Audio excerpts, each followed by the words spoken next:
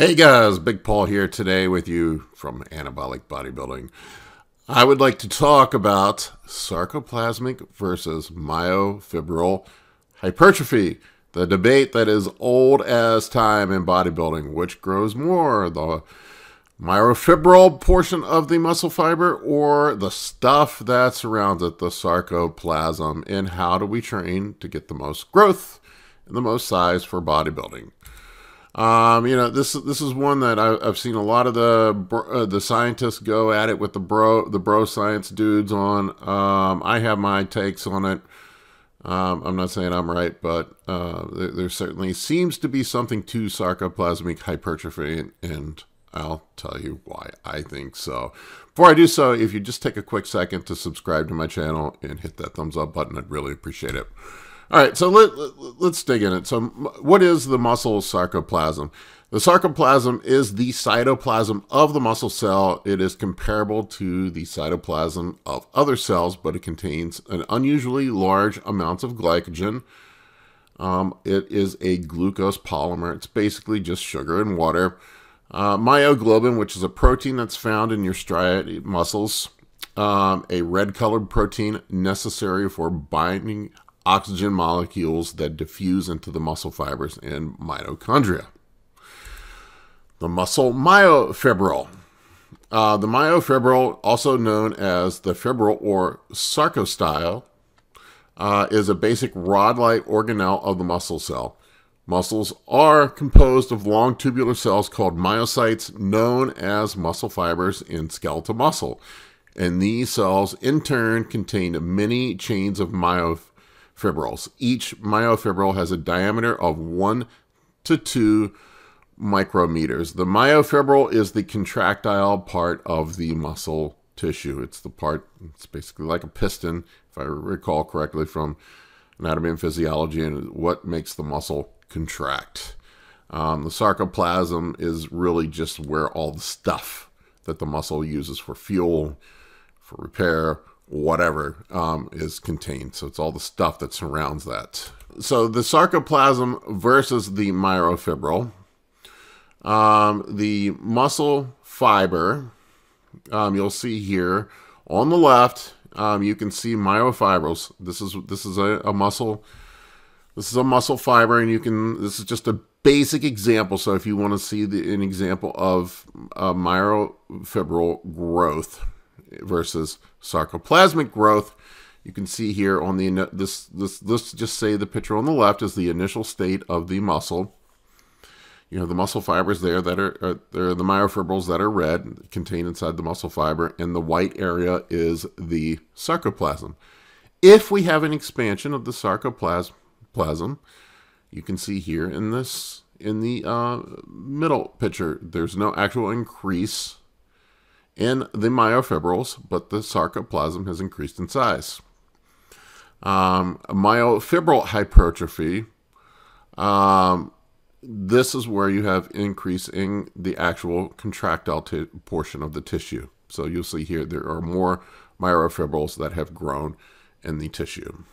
Bro scientists versus the real scientists. So a lot of scientists believe that sarcoplasmic hypertrophy is overstated. That it really doesn't contribute that much to the actual size of the muscle cell, that it's more myofibril than it is sarcoplasmic. Bros believe that in the pump and getting full and flat, and that you can definitely fill a muscle up and by doing high volume training, things like that, as we mentioned. Studies have shown that the average person can increase the muscle fiber size between 5 and 8% through glycogen loading. But my thought is, are bodybuilders really average? I mean, even so, you think about 5 to 8%. Let's say that you're completely flat, depleted of glycogen going into a show. You got a 300-pound bodybuilder. Let's just say 150 pounds of that mass is actual muscle tissue. And if let's go with the 5% number of 150 pounds. So that's 7.5 pounds, 8 pounds. 8 pounds added to you of actual sarcoplasmic retention from additional glycogen is pretty significant.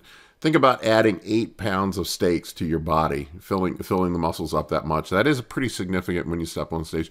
And who knows, a world-class bodybuilder may even be able to accumulate even more than that in glycogen storage. I don't think they have fully studied or understand how a bodybuilder has adapted to glycogen storage. We've seen guys in the past that seem to have an incredible propensity for glycogen storage. I remember hearing that Dennis Wolf, when I believe it was Mila Sarchev trained him, would load him up on 3,000 grams of carbs per day going into the Olympia, and that wasn't even enough. He said he would just soak them all up and just blow up. Clearly, he had a higher capacity for glycogen storage than your average person does. So I don't know if you can use the average person as an indicator of how much glycogen a bodybuilder can store. High volume metabolic training, in theory, this would be more conducive to sarcoplasmic hypertrophy, as I mentioned. High intensity progressive overload, in theory, would be better for force production and myofibril growth, as I mentioned. Although scientists say now that that's probably not the case. I give you the example of Kevin Levrone if you want to see what sarcoplasmic hypertrophy looks like. This dude would not lift 6 months out of the year, and he was famous for just looking like an average guy in the off season. And he would run a cycle, start training for like 4 or 5 months going into the Olympia, and just blow right back up. And it was ridiculous. I can't be convinced that you put on that much myofibril tissue in that amount of time. Myofibril tissue takes a long time to accumulate. And there's just no way that dude would blow up and shrink back up with changes in myofibril tissue that quickly. It had to have been sarcoplasmic hypertrophy, I would think. I know this is just really bro logic and bro sciencey, but just looking at it, I have a hard time rationalizing how it could be anything else. There was a study done on bodybuilders versus strength athletes on muscle fiber composition. They compared both. The bodybuilders had the largest muscle fibers. Their actual muscle fibers were larger than the strength athletes, 88% larger than the control group. Holy shitballs, that is significant. So they actually had 88% more stuff in their muscle fibers than the control group did, and 66% larger than the power athletes. I see it all the time at the gym. I see guys that are incredibly strong and can throw up some crazy weights that are not that big. Now, granted, there are other aspects to strength than just pure muscle size. There is neuromuscular motivation. There's technique. Technique plays a big part in it. Leverage. How your joints are put together. There are other factors besides just pure muscle mass. The bodybuilder fiber force production was more than the control group and slightly less than the strength athletes. So they had less force production. Bodybuilders' force production per cross-sectional area. So this is where you're measuring per square inch. I know this is not a square inch of measurement, per square micrometer or whatever here. Versus the other athletes, it was 66% less than the power athletes. So the power athletes were generating more force production per cross-sectional area, 66% more than the bodybuilders. And then the control group they were 41% less than the control group as well. So this would also point towards sarcoplasmic hypertrophy. And there is a chicken and egg scenario here that I've seen some scientists point out, and maybe that it's not that sarcoplasmic growth is what makes bodybuilders huge. Maybe guys that end up being bodybuilders are more genetically predisposed to sarcoplasmic growth. I seem to be one of those guys. If I eat carbs, take insulin, train with high volume, I absolutely blow up. When I train heavy, I don't seem to grow as much. I just don't. It's pretty wild to me. And I was a progressive overload HIIT trainer for years, and then when I switched to high volume, I just blew up.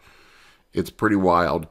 Anyway, if you want to look at some additional reading to dig into this, Stronger by Science, it's Dr. Brad Schoenfeld's website. He has an article up about this very topic, and he goes into depth why he thinks it might be BS. And that it's a bit overstated. I would like to see if I can get Dr. Brad on here sometime. I've read some of his books, and he's one of the smartest guys out there, if not the smartest guys out there when it comes to training. He has some very revolutionary ideas and has science to back it up. The study that I quoted, also, the single muscle fiber contractile properties differ between bodybuilders, power athletes, and control subjects.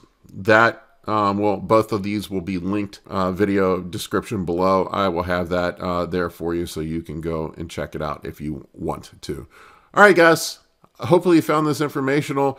Let me know what you think in the comment section.